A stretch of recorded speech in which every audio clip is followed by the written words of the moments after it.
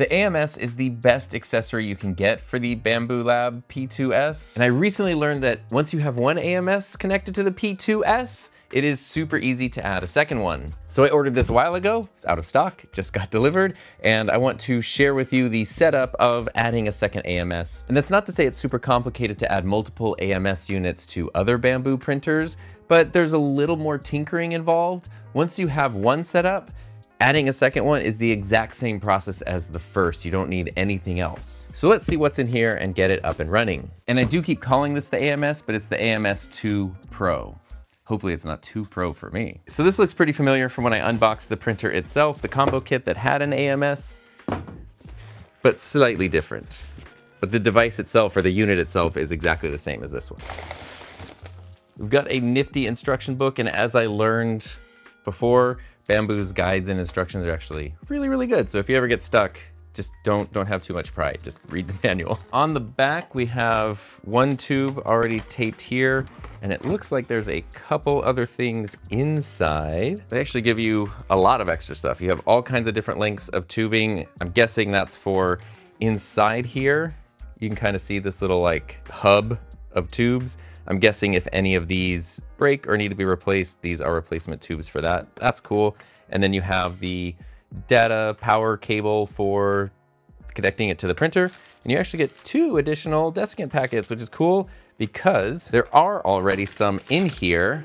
And all that you need to do to use these is take them out of their packages, but don't take out the full, open this like delivery package, but don't open this package. And then they can just go back in this little section right here. And now we also get the super satisfying experience of taking off all of this plastic,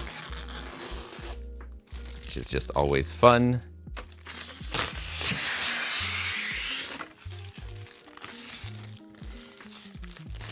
So now let's take a little behind the scenes look here at exactly how we need to hook up the second AMS. The one thing I needed to take off was the additional filament spool holder right here, which ran into this connector. We're no longer gonna need that because the new AMS is taking this spot. So that means I should just be able to take off this tape. This tube should run straight into here, no problem. And then the original power cable was too long, so that's actually perfect since this one's not going on top of the printer. I can just connect this here and then just plug the other end into either of these connectors here. So as soon as I connected the AMS, it just powered on automatically, and then this popped up. The firmware on my printer is up to date, but now I need to update the firmware on this AMS, which I just opened up. You can see right here, the printer itself is up to date. The original AMS2 is up to date, and now the second one is gonna go from this version to the current up-to-date version. And are you sure? Yes, I do. Now it said that's gonna take 20 to 30 minutes. It currently says it's 47% finished. We will see.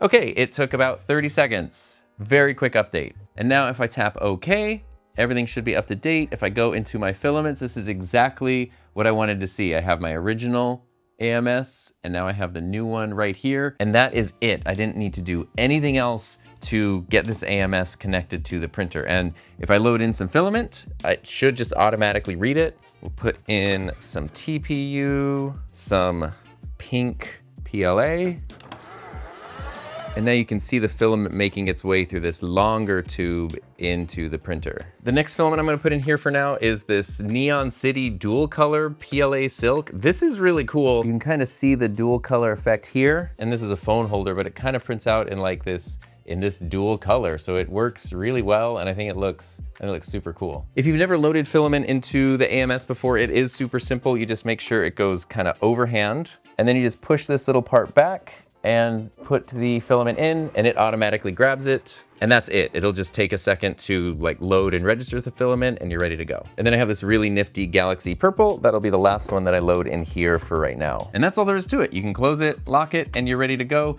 As you would expect, On the printer itself, it automatically registered everything because I am using Bambu Filament, so all of these have RFID tags in. If you're not using Bambu Filament, then you can go into these individual slots and enter the specifications for the filament that you are using. But there's a ton of versatility and practicality to this, which is why I was super excited about it. You have total freedom to mix and match whatever filaments or materials you want in the AMSs. It doesn't have to be like, this is all PLA, this is all ABS. You can mix and match totally fine, and they don't have to go in any kind of order. So if I'm doing a print, I could use this one here as my main filament, and I go all the way over here to this one as the second filament, and it'll just switch between them as it needs to. So it really is that simple to add a second AMS to the P2S, but there is one, I wouldn't call it a major limitation. It is a limitation that has a solution, but it's something you should be aware of. When you have two AMS units in this configuration, you can only use the drying feature on one of them at a time. So these have a built-in drying feature to help you take care of your filament, but that takes a lot of power. So if you're using the drying feature in one AMS, you can't then simultaneously use it in the other. And the other bigger part of that limitation is in this configuration, when you're using the drying feature on one of these, you can't print from either of them. So if you're someone who uses the AMS's drying feature a lot, or you plan to, then the way to get around that limitation is just to add a separate power adapter for at least your second AMS, if not both of them, because that really is where that limitation comes from. Right now, both of these AMS units and the printer itself are all running off of the same power supply. Drying heat takes a lot of power, so having both of these use their dryers just isn't really possible, practical, or safe. So you can add an external power supply to one or both of the AMS units, and then you don't have that drying limitation anymore. For me right now, that's not really a huge part of my workflow, so I'm not really worried about that. I want the expanded ability to print more things. Having four, let me be clear, if you're jumping into the world of the P2S, having the 4-spool AMS is amazing. This is purely a luxury. There's a little bit of practicality because it is a good place to store filament. So now I have a safe, great place to store 4 extra spools of filament. That's a really nice thing. And then just more versatility, being able to print with 8 different colors and materials, whatever, whenever I want. It is pretty awesome. And for me, the fact that all of this does only take up one outlet in the wall, one plug, is really cool. So I'm okay with that drying limitation. It doesn't really affect my like home hobbyist workflow.